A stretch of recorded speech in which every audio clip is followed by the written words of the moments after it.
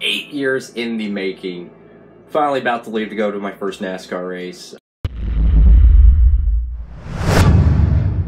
Howdy folks, it's Diecastbuffet here again. Holy cow folks, it is time. I'm so freaking excited, man. I am so freaking excited to be going to Texas Motor Speedway.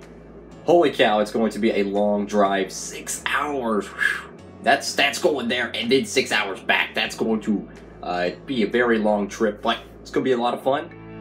Yo, what is up everyone? It is currently like 4:50 in the morning right now. It is literally like pitch dark out here. That's why I'm having to use a spare light, but you know, kind of want to talk about some things heading to Texas Motor Speedway I'm looking forward to. You know, this is my first NASCAR race. You know, I've never been able to go to a NASCAR race. I've wanted to go for 8 years now, man. Ever since I've been watching NASCAR religiously, you know. It's something that I've always wanted to do and just never had, you know, the financial capabilities, and just, it's a blessing to be able to go, and I'm just extremely grateful to go. So some things I want to accomplish at the track. I want to be able to go and, you know, walk around, take a bunch of photos and stuff, you know, really soak in the experience. But I'm also looking for some diecast, man. I am looking for some diecast. I know the vendors, they got some good stuff up there, so I'm hoping we'll be able to find some cool stuff, maybe some vintage diecasts, maybe some new ones. One thing I will be doing is, no matter who wins this race, I'm getting the 124. So it could be Keselowski, who's racing that amazing freaking Worth paint scheme. Literally my favorite paint scheme all 2019. He's racing it at Texas. I had no freaking clues. I'm so freaking excited. We're about to leave. It's gonna be a long journey, but man, I have been waiting all year long for this day. I cannot wait. I am so freaking excited. So here's kind of the loadout I'll be working with. So I got this big old bag here. It's got all my clothes in it. It's got my favorite t-shirt, my Nirvana t-shirt right there. You know, I have to bring that. You know, got the Halo Reach beanie on joint. Got, you know, my shaver, toothbrush, all that good stuff in here. I decided I'm going to bring this diecast for good luck, that I'll be able to find some other cool diecasts, because this is my favorite paint scheme. I love this paint scheme. This is the best 2019 paint scheme. So freaking cool he's racing this. Like, I cannot believe he's actually going to be racing this. It's not going to have any playoff banners or anything on it. Like, it's literally freaking perfect. Then we got, you know, the Oakleys on deck right here. I'll be showing them off probably in a video. Then I got my Stetson cologne. You know, you're not a true Texan without some Stetson, I'll tell you that. I got my recording equipment as well. You know, my lights, spare battery charger. Got another one in the bag as well. Yeah, I do. Right here. So I got 2 batteries on deck. Got the phone charger. Got to have that. So yeah, we're bringing a little bit of recording equipment, a lot of clothes, making sure we're prepared. But you know, I'm gonna be like a fish out of water in some aspects, because I have no clue what I'm walking into, and that's what's gonna make this trip so much freaking fun. I mean, also, I can't forget, you know, my gigantic Realtree jacket, just in case it gets a little cold, so I'll have this ready to go. Big Realtree jacket, just in case it's a little bit chilly up there in Fort Worth, because, I mean, it's totally not like it's the first day of November.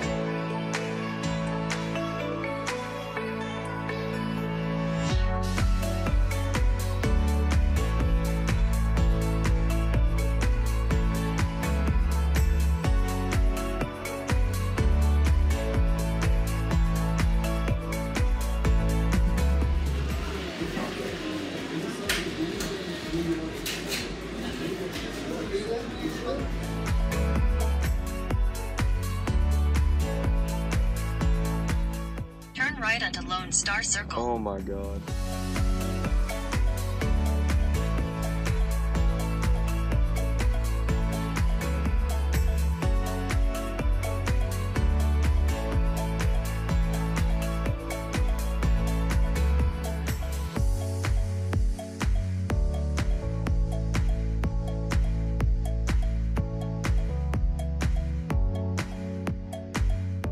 Holy cow.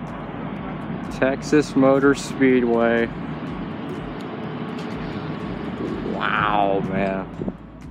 Wow. Yeah, that's the fall Texas race from 2005. Wow, that was the inaugural fall race. Inaugural race winning pace car, Jeff Burton.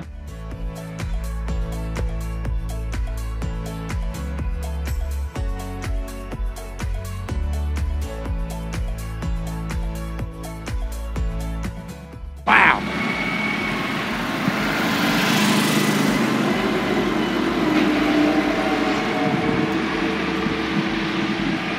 Texas Motor Speedway. Wow. This is so awesome. This is so cool. We're underneath 1 and 2 right now. We'll be sitting up that way.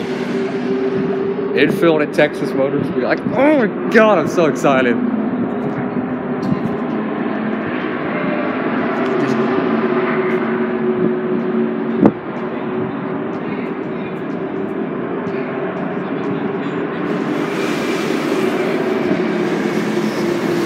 Cool, man. Here we are, Texas Motor Speedway. Oh my lord, this is freaking amazing, man. Just wow, this place is giant.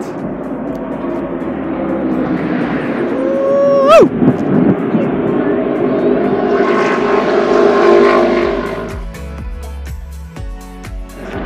Freaking amazing. Wow! This place is just... oh my lord. Breathtaking. Just breathtaking. Oh my lord. Texas Motor Speedway.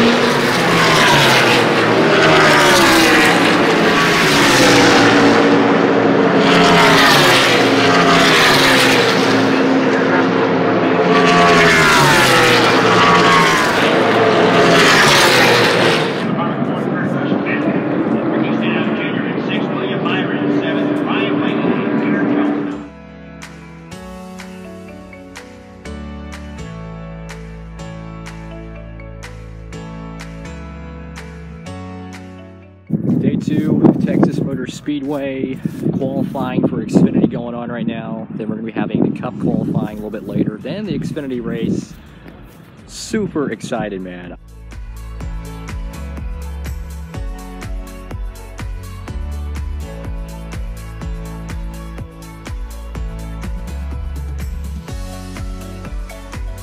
Qualifying resumes coming up at 6:05. With sponsors of Nascar Truck Series cars on track for their version. With veterans qualifying and sold by Texas Lottery.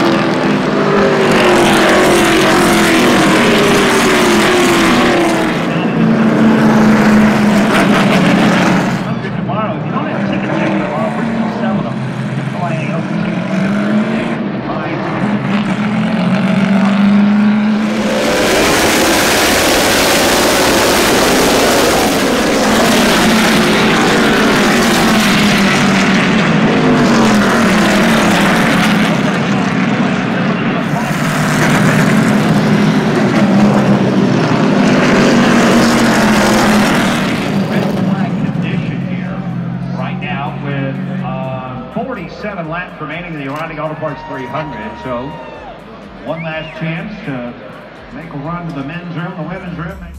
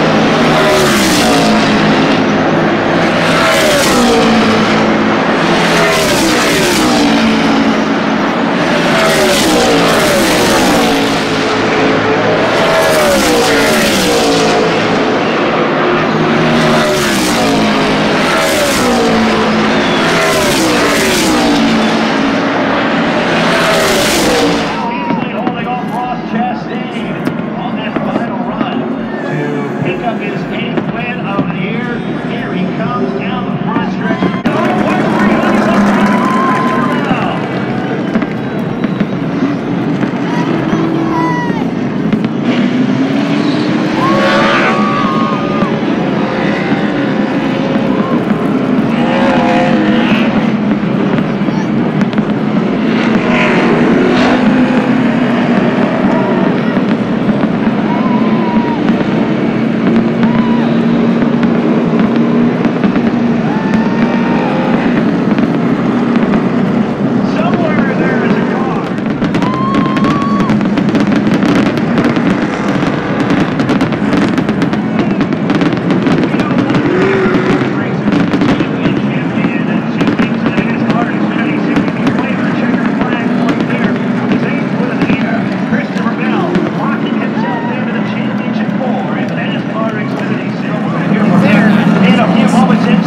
That was freaking awesome.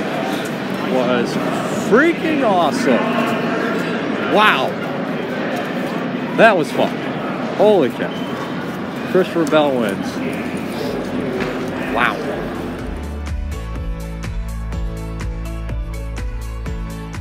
Texas Motor Speedway AAA Texas 500. Let's go. Whew. I'm excited, y'all. I'm freaking excited. Who's gonna win? I'm taking Kyle Busch. Even though I won't Chase Elliott to win.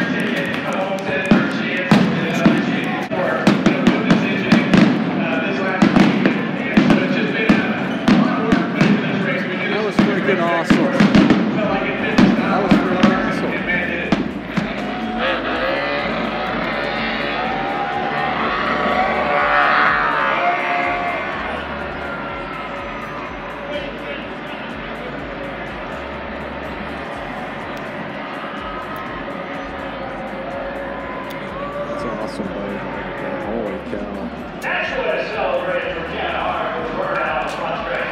Texas Motor Speedway will hear from Kennedy.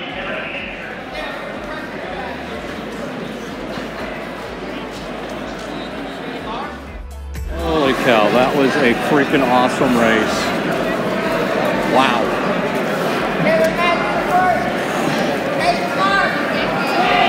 That was freaking awesome. First cup race in the books. Kevin Harvick. I'm gonna miss you, Texas Motor Speedway. Until next time.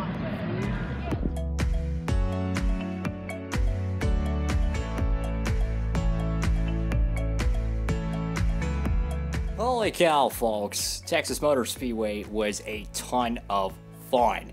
I got to stay the whole weekend up there, and I got to see both Xfinity and Cup race, and holy cow, man, it was the experience of my life. If you are someone who has never attended a NASCAR race, you've never been to one, or you always wanted to, just you couldn't do it, you don't have time out of your day, you just simply don't have the funds, hard work pays off, folks.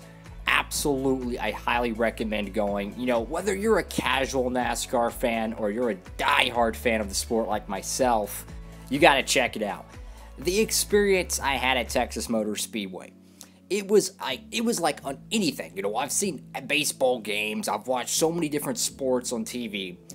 I cannot describe how awesome it is to walk up the stands at Texas Motor Speedway and to hear an Xfinity car or a Cup car just soaring right by you. It is so freaking loud. I loved it. I mean, I loved it, man. You could feel the rumble. It's so freaking cool. And no matter where you sit, you could still see a really sharp and good race, man. For the Xfinity race, we actually sat down on the first row, kind of on the front straightaway, and you got so close to the restarts. Oh my goodness, man. It was insane. And for the Cup race, we actually sat closer to turn 1, and you got to see the cars come through the tri-oval, and you got to see them go straight into turn 1, which is very wide, so they're diving on in there, man. It's just, it is unbelievable how much fun a NASCAR race can be. I mean, it was a 6-hour drive going there and then 6 hours back. I mean, it was exhausting. It was exhausting. I mean, we left at what, like 5:30, 5 o'clock in the morning, had to get up at like 4 o'clock in the morning just to get ready, you know, had to get a shower, get everything loaded into the car. It was just, oh my lord, it was so much fun though. My first, you know, impressions when I got to the track is just wow. You do not think these racetracks are that big on TV. I can assure you, Texas Motor Speedway is gigantic. Like, holy freaking cow, man. I mean, it felt like a racing stadium, you know. It doesn't feel like a little racetrack. It felt like a legit stadium. There's just so much built around it. It reminds me kind of how, like, an open ballpark is in baseball, you know. Like maybe the Atlanta Braves or the Texas Rangers, whichever, how, you know, half of the place has stands around it, and then you got your playing field. That's how Texas Motor Speedway reminded me of compared to other sports. It really feels like a racing stadium, kind of like how Bristol Motor Speedway is, how it's a legit stadium built upon the track. You know, it's not really something really open, maybe like a Michigan or a Chicagoland. No, it legit felt like a stadium, and that was really cool. Now, there's always pros and cons to everything, and I do say that Texas Motor Speedway does have some things they could improve on. I think the number one thing most people probably would complain about is the lack of Wi-Fi there. You know, as someone who is very involved with social media and very active on YouTube and Instagram, you know, having Wi-Fi is a great way to connect with people before the race. I'm not talking during the race, I'm talking when you're at the merchandise trailers, when you're at, you know, the meet and greets, when you're in the infield, whatnot. If you want to take a selfie with a driver or something, you want to make sure you have signal to be able to upload that immediately, because, you know, that's just, you know, something really cool to do. But the Wi-Fi signal was non-existent. If you have a phone that's, you know, brand new and stuff, I'm sure you didn't have a problem connecting, but man, I did not have any signal, so I was unable to, you know, take a photo at the track before the race and then post that. I had to wait till we get back to the hotel and, you know, do all that. But that's one thing I think they could improve on. Another thing is the ability to charge your phones. You know, as someone like me who had to go 6 hours away from where I live to go to Texas Motor Speedway, you know, it is vital you have a phone that is charged, because if anything happens, you need to have some way to get to safety or whatnot. And to not have a ability to charge your phone at the racetrack was a big bummer. Luckily, we were able to bring, you know, power banks into the Speedway, which is really good. You know, you bring a little charging power bank, you plug it in, you put it in your pocket, and then you're able to record video and such. So that was something that I think a lot of people would probably complain about. But to be honest with you, I loved it, man. I really did. It was a fantastic experience. The bathrooms, though, they were a little bit dated, I will admit. I mean, they were about as bare bones as a construction porta potty, to be honest. But that's okay, because you want to know why? Because that is outside of the racing product. You're there to watch a race, stock car action. You're not there to go walk into the Speedway Club and chit-chat about baseball during the race. No, you're there to watch a NASCAR race, and the on-track product was absolutely amazing. You know, as I was watching the Cup race and Xfinity race from the stands, one thing that I noticed is I was able to watch it from a visual perspective, you know, at the track, but I was also able to watch it mentally as a TV perspective. Now, I feel like from a TV perspective, it was not that good of a race, but at the track, it was fantastic, because sure, you know, there might not have been a whole lot of passes for the lead, but wow, did stage one in the Cup race, I mean, there was so many freaking wrecks, right? I mean, you had cats like Keselowski, and then you had cats like Stenhouse, Hamlin, Elliott. I mean, they were getting into it. And then you had, of course, the penalty with Harvick and seeing him fight through the field. I mean, Johnson was even fast, you know. The on-track product was, in my opinion, amazing. You know, I've gotten a lot of hate for saying that the Texas race was actually really good. And, you know, that's just part of anything. You're going to have the negative and you're going to have the positive. But guess what, man? I loved it. You know, I had an amazing time. You know, I waited 8 years to go to a NASCAR race. And, you know, the reason why is because we just simply didn't have the funds to. So to be able to live out one of my personal dreams is really freaking amazing. And, you know, I loved it, man. I absolutely recommend going to Texas Motor Speedway. Sure, you know, you have the playoff nonsense. Sure, you have the 1 and 2 that, in my opinion, needs to go back to the original 1 and 2. But yeah, they did mess up a little bit with the compound, the traction compound they put down on the track. It caused issues for Hamlin, and appears to be for Chase Elliott too. But to be honest with you, it created cautions, and that's what you want. You want restarts, you want action, that's what you really want. But Kevin Harvick won the race, and I am going to be getting his 1/24 scale diecast. In fact, I actually pre-ordered it back at the hotel before I even left, so I got that diecast already pre-ordered, but I got something a little special I'm going to be doing. So Christopher Bell won the Xfinity race, and Kevin Harvick obviously won the Cup race. I'm going to be making a custom 1/64 race to win diecast for both of them. I already got the Christopher Bell diecast ordered. I'm going to edit it and make it a playoff winning one. And then for Kevin Harvick, whenever his Ducks Unlimited Busch Beer car is released, I'll be making a race to win playoff version of that. I know I got a lot of custom projects right now, but that's something I really wanted to do. So every race I attend, make a race to win 1/64 scale diecast of, and that's my plan moving forward. But I gotta say, the best moment of the entire trip is something that I never even expected. So when I was walking up the stands at Texas Motor Speedway, I was walking up to our area, you know, we're in turns 1, right? I turned out, you know, you walk up the stairs, you turn left, right? I turned, and there was this dude, right? This young fella. And he says, "Hey, it's Diecastbuffet. I watch all your videos." I'm like, "What? How does anyone know it's me?" You know? And I turn and look at him. I'm like shocked, right? I'm like, how out of like these 40,000 people there, that one of them gonna actually know about my Instagram or my YouTube or whatnot? And he's like, "Hey, dude, can I get a photo with you?" I'm like, absolutely, you know? It was the coolest experience ever. Like, it made my entire year, you know? Going to a NASCAR race that I've waited 8 years to go to, this one moment meant more to me because it shocked me. And it was insane, right? It was insane. I could not believe it. So I took the photo with him, and I mean, it's so freaking cool to know that someone asked me that, you know? It's just like, out of the hundreds of hours I dedicate to my YouTube and Instagram and stuff like that, to have someone notice me, it's just, it means the world to me. And I gotta say, I was pretty emotional after that. I mean, you know, you go to a NASCAR race, you're all hyped up for the stock car action, and just like, bam, it hits you, and you're like, wow, did that just happen? You know, it's just like, it's a feeling that you can't describe, because it's like you have someone who's like a fan of what you do and notices you, and it's like, it really hits you. It's like what you're doing is getting popular, and it's like, wow. You know, I probably said it 100 times. My dream of being a YouTuber it's been in my head since I was 12 years old, and that's how long it's been since I wanted to go to a NASCAR race. So it's just like everything is coming full circle, and it's an absolute blessing. And that's gonna be it for this video. So I know it's a super long video, it's like 30 minutes, but I wanted to document everything that happened at Texas Motor Speedway. This is something I've been planning for months now, and I'm just so glad that everything went good. I will say though, Saturday night at the Xfinity race, it was freezing cold.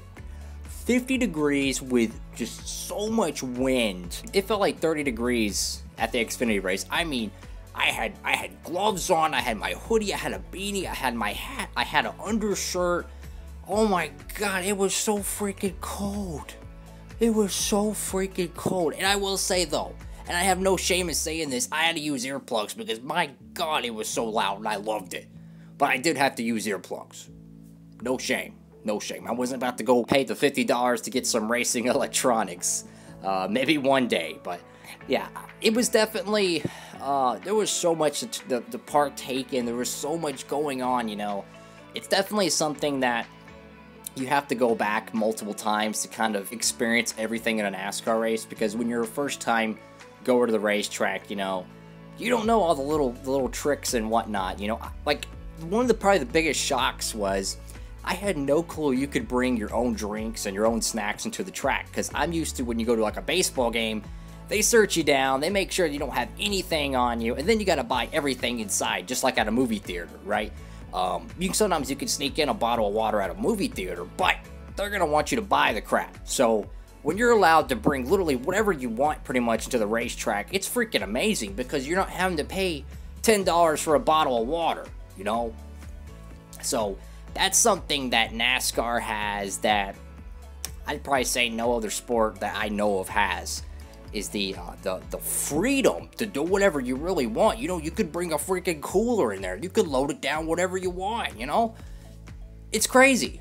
And that's something that I love, because I don't want to pay $5 to $10 for, you know, a bag of chips or something, right? You just want to go and watch a stock car race. You know, you can go load up on your goodies, then go to the racetrack and save hundreds. I mean, hundreds on concessions. So I love that.